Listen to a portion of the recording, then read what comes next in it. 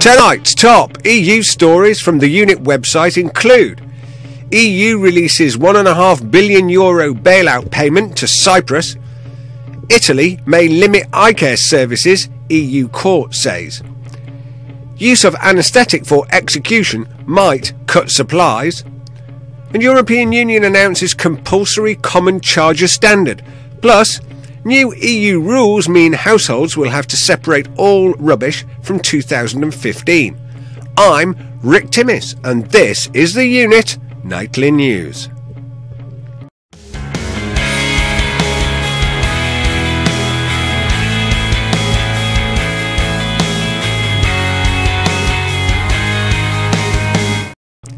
First, from our homepage.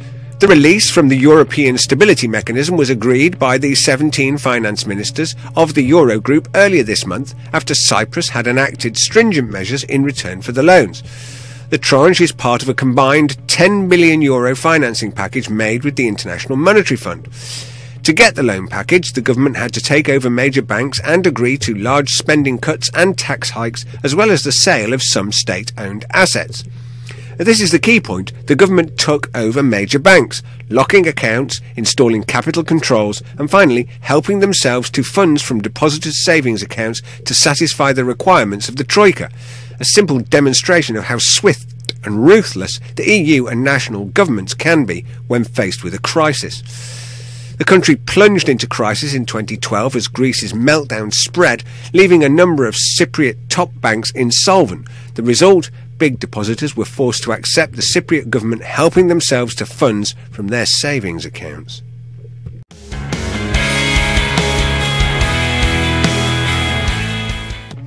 Italy can limit the establishment of opticians' shops based on population as part of its rights to regulate access to public health services, the EU Court of Justice has ruled. A Sicilian regional law limits the number of opticians' shops to 1 per 8,000 residents, and states that optician shops must be located at least 300 metres apart.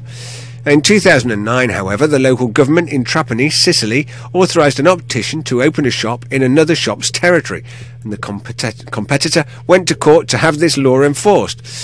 This is only the tip of the iceberg, with many public services under threat and dissent amongst the public. More on this topic later in the show.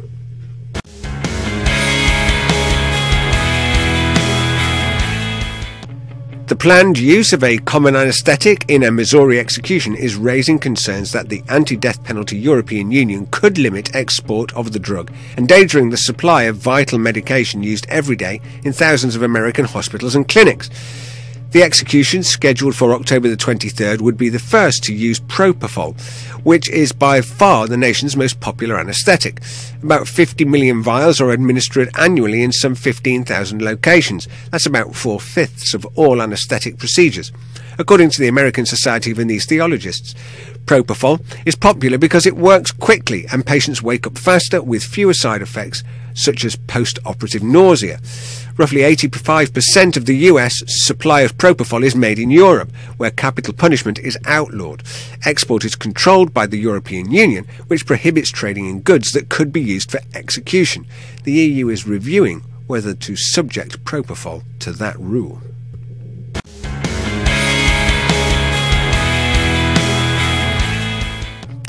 In a move that will elicit a cry of "it's about time too" from the masses, an EU committee has voted unanimously to insist that mobile phone makers operating in member states use the same charging connector.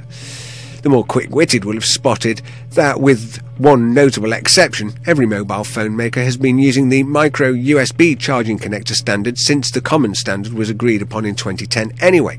However, this was more of a loose agreement rather than a legal requirement. So, like a teacher not wishing to embarrass the child who has done something naughty, the EU is not singling any firm out. However, we are. It's Apple that is the focus of this EU requirement. Now, with the exception of one or two early Samsung tablets, only Apple has point-blank refused to comply with the EU agreement, and even when it overhauled its charger with the iPhone 5, it opted for another bespoke, non-standard charging design.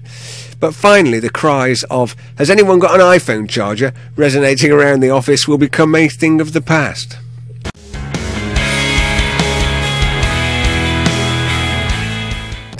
Every household in Britain will be expected to separate their recycling into 4 separate boxes from 2015 under new European Union rules.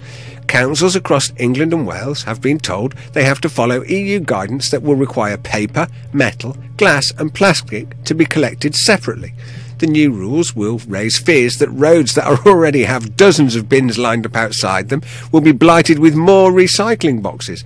Some councils are already asking homeowners to separate their rubbish out as many as 9 different ways to boost recycling. Lord de Morley, a minister in the Department for Environment, Food and Rural Affairs, DEFRA, has written to all local authorities to warn them about the new EU directive.